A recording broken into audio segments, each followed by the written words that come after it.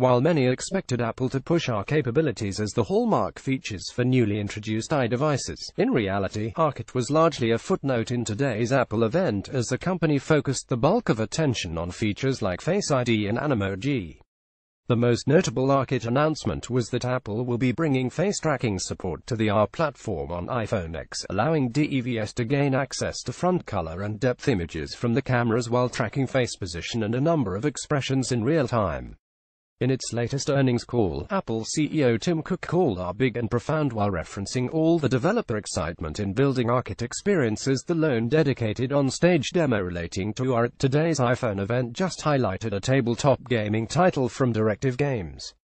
The title, which allowed users to physically pan their iPhone across a digital battlefield, showed a lot of similarities to existing VR gaming titles on the market, albeit one anchored in the real world.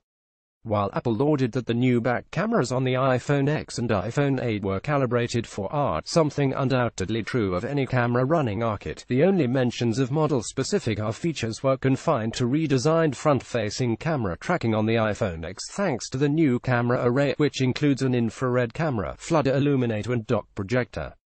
The company demoed some Snapchat selfie filters that tracked well, but perhaps not noticeably better than existing RGB camera face tracking in the app. The differences will become much more noticeable to companies that haven't invested millions in RGB face tracking tech like Snap has. The reasoning for Apple not bringing some of these sensors to the back camera, which could invariably benefit AR capabilities, is more than likely battery-related, but could also be part of efforts by Apple to keep arkit experiences fairly uniform across supported devices. The True Depth camera system likely could have brought something like an environment mesh to the platform so that the iPhone could not only detect plane surfaces but more complex shapes. Sticking with plane detection across the board will allow developers to build one-size-fits-all experiences for arkit while users will be able to engage in the same multiplayer experiences. We'll hopefully hear more details about how exactly the A11 chip has been optimized for AR, but details were scant during the presentation.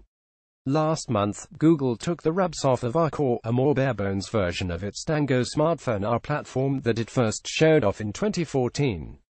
ARCore gets rid of the stringent hardware requirements on Tango, with the hopes of getting the platform onto more devices.